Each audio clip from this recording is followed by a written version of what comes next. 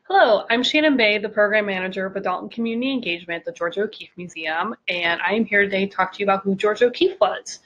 So Georgia O'Keeffe was an American artist who was born in 1887 and lived until 1986. She passed away when she was 98 and a half, so she had a very long life, and she created art throughout her entire life. And what you see here is a drawing that she created in 1904 at the age of 16, and it's of her sister Claudia. And then the painting is called From the River Light Blue, and she created it when she was 76 years old. Here we have a photograph of Georgia O'Keeffe at the age of 15. So this is a photo that would have appeared in her high school yearbook. And this is an early watercolor that she did. It was done in 1916, and it's called Blue Lines. So in 1916, many people were still creating artworks that were very recognizable, realistic. And this is an abstract art. So what is abstraction? Abstraction means that it is artwork that is not recognizable. It's not a recognizable object that you know of. So this is something where Georgia O'Keeffe took an object, and we actually do know what it is, and we know from letters that she wrote that she's looking at a skyscraper in New York City here, and she has distilled it down to these very simple lines and only the elements that she wanted to share in her artwork. So Georgia O'Keeffe would sometimes work in series where she would look at the same subject matter and then she would paint it or draw it in different ways. So here we have a series titled Evening Star, and she painted this multiple times over the course of a time period, I don't know how long, in 1917 when she was a college professor in Texas.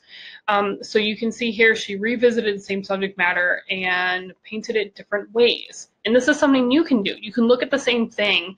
You might look at it from different angles, or you might look at it different times of day, and it's going to change what it looks like to you. Here we have a painting she created in New York City. So Georgia O'Keeffe, after being a teacher in Texas, she moved to New York City to pursue her career as an artist, which is where many artists want to live in the early 1900s. So here we see a skyscraper in New York City, and it's called the Radiator Building. Georgia O'Keeffe is very well known for painting flowers, and here are two examples of flowers that she painted. Flowers sold really well. People wanted them, and they were very pretty, of course, for people to hang in their homes. But again, she's drawing them and painting them a little bit differently than some people because she's zooming in really closely and looking at all the small details that make up the flower. So the first time Georgia O'Keeffe comes to New Mexico is in 1917. She actually is traveling from Texas to Colorado to on a trip with her sister, and the train breaks down in Santa Fe. And she's in Santa Fe for 3 days in 1917. And she's been quoted as saying that she was always trying to get back to New Mexico. So the first time she comes back after that is 1929. And she spends 3 months in Taos, New Mexico, in 1929, and she creates many pieces of artwork. And this is a sampling of the various kinds of artwork she created.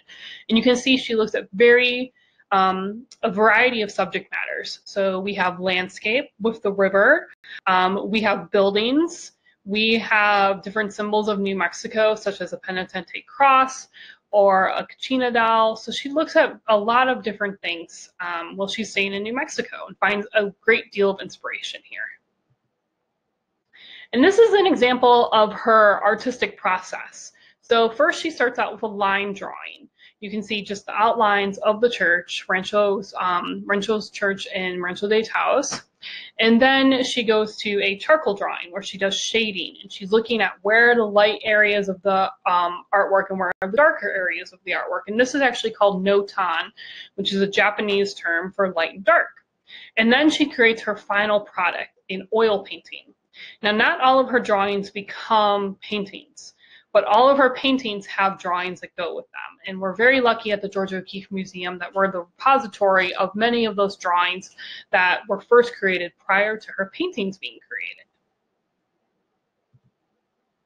Here's a photograph of Georgia O'Keeffe in 1929. So this is after she returns from New Mexico. And when she was in New Mexico that summer, she actually learned to drive a car for the first time. And she was 41 years old at the time when she learned to drive a car. And she took that car back to New York, where she was living permanently. And this is an image of her with her car that was actually taken by her husband, Alfred Stieglitz, who was a well-known photographer and gallery owner. And one of the things she comes across in New Mexico are bones, and she's really inspired by them. And she actually finds that they have more life in them, or she thinks they have more life in them than the animals do that are actually roaming the landscape. So she collects these bones while she's in New Mexico, and she sends them back to New York City, which is where she actually first does a bone painting. So these are two examples of bone paintings that she created. And here's a photograph of Georgia O'Keeffe a little bit later in her life. She is 74 years old in this picture, and she's at her home in Abiquiu, New Mexico here with her two chows. She loved having animals. She had cats and dogs throughout her life. And something that really drew her to New Mexico was the landscape.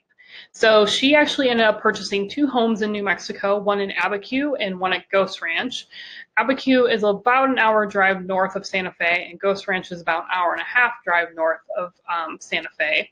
And you can see both of these were actually created at Ghost Ranch. They're both landscapes of Ghost Ranch, but they're a little bit different than your typical landscape. So the one on the bottom, normally a landscape would have a lot more sky in it, but she really takes the rock formation that she's looking at, the cliffs that she's looking at, and she fills the whole painting with them and only gives us a little hint of sky in that, which is very unique. And Georgia O'Keeffe actually converted her car into an outdoor studio. So we see a photograph of her here, which was created by Ansel Adams, who's a well-known photographer, of her in her car painting. So she took the passenger seat and unbolted it and then repositioned it so it was facing backwards. And then she used the back seat to pop up her canvas and paint. So she could paint outdoors in New Mexico and not be bothered by the sun. And on the right, we see the painting that she created while she was in her car, called Gerald's Tree, which this is a landscape at Ghost Ranch. And here are some photographs of Georgia O'Keeffe and her collections. So she collected rocks, and she also collected bones. So we can see some of the bones here on her porch at Ghost Ranch, at her Ghost Ranch house. And then there's a photograph of her collecting bones here. And she, so she would paint flowers, and she would paint landscapes, she would paint bones. And then in 1935, this is the first painting where she put all of those elements together into one image, which is not a realistic image. We have what might be a more realistic looking landscape, but then we have this flower and bone floating above them, which does make it an abstract piece of art, because of course it's not realistic. So Georgia O'Keeffe moved to New Mexico permanently in 1949 after her husband passed away, because he lived in New York City. And so after he passed away, she moved to New Mexico, and she bought her first home here she bought her first home at Ghost Ranch and her second home in Abiquiu. And what you see here is a patio door at her Abiquiu house that she just loved, and she painted it over and over again. And these are several examples of how she painted them. So you can see she painted the same door from various angles, in different seasons, different times of day. We can tell that by the different shadows that we see crossing across the door. So you can look at the same subject matter and find it interesting in different ways. And, you know, don't just think you see something once. You can always keep looking at it and find something new. And here's a photograph of Georgia O'Keeffe standing in that door. She is about 5 feet 7 inches tall, if you're curious. So you can see how big that door is in the patio that she painted. And Georgia O'Keeffe loved to explore and travel. So these are pictures from a raft trip that she took in 1961.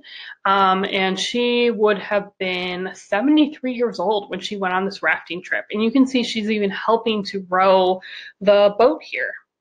And on the left-hand side, she is actually sketching in that little book there. So she was creating art and finding inspiration on this raft trip. And something she did on these rafting trips, she actually went on several. She took a Polaroid camera, and the image on the top left is a Polaroid that Georgia O'Keeffe took on that trip. And then once she was home, she created a charcoal drawing from that Polaroid, and then she created her painting. So she would record memories in different ways. Sometimes she would take a photograph and then she might later use that in the studio to create a painting, or she would create a drawing and later create a painting from that. So she used both techniques. And as I mentioned, she loved to travel, and something she started to do in the 1950s was travel internationally. So this is actually an image. It's called Sky Above Clouds 2, and she created this from an airplane. So she's above the clouds looking down on them. And Georgia O'Keeffe continued to create artwork throughout her entire life.